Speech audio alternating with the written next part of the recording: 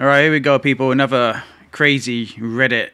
A guy is being questioned by the police, and this police officer thinks it's a great idea to put her foot into his property and not leave, even though he simply just answered the door.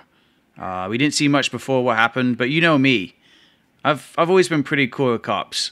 You know, I've never had much of a problem with them. One cop in my life who was corrupt, who we found out that was very, very corrupt, by the way. And he got kicked off the force for multiple accusations of him abusing his power. But other than that, the police force I've had a pretty good time with. It looks like this is the New York State Police.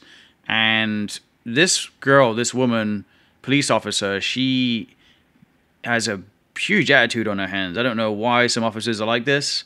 I'm sure that not all officers are like this. But this particular one has got a big attitude and, you know, pretty disrespectful to this homeowner. So let's go ahead and watch this video, and we can react afterwards. Yo, can you move from my door? Excuse me?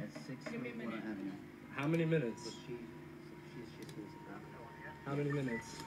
A few minutes, like I said. How many minutes? Get out my face. Just tell me how many minutes. Get out my face. I told you a few minutes. And I said a few minutes, so get out my face. Just tell me. I'm not in your face. Yes, you are. You're actually in my door right now. Tell me how many minutes I gotta wait. A few minutes. A few. How many? However much you think a few is, so get out my face. Damn. How many? Can you just tell me how many minutes? Like, goddamn, I'm cold. A few. No. A few. Come on. So you can clearly see her foot is in his doorway, and he's unable to close the door. That's his house.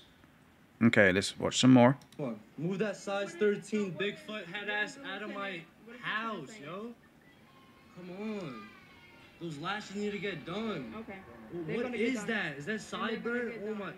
Yo. Come on. That's from Leo.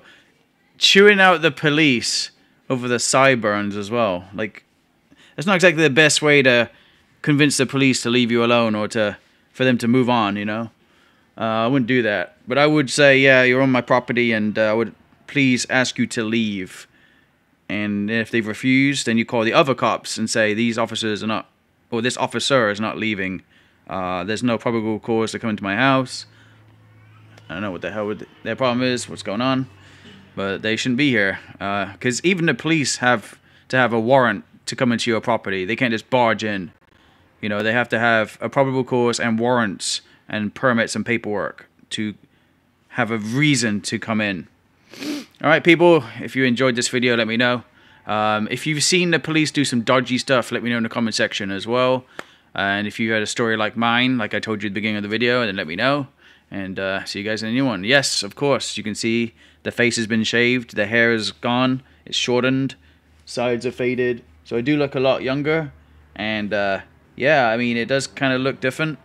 But here it is. This is the new spring/summer me now, look. Alright, see ya.